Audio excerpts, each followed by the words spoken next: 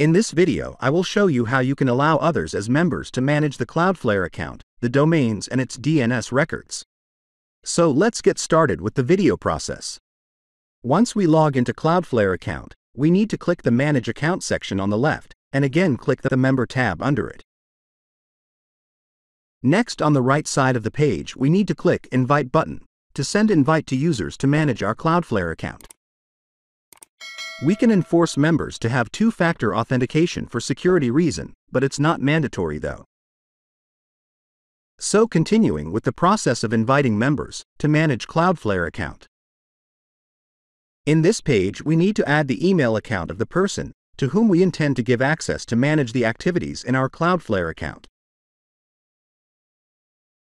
Next, we can select the kind of access or the properties that we want to give access to. Here, we can allow access to all the domains in our Cloudflare account, or just a specific domain, or a group of domains. Here, in this field, we can select the specific domain we want to allow access. Next, in this section, we can select the roles or the sections that the user can access in respect to the domain selected above. And here you can see the summary of the access granted and the properties in a systematic way. Once we click this Invite button, an email will be sent to the person whose email account we gave access to. They can click the access link from within their email account.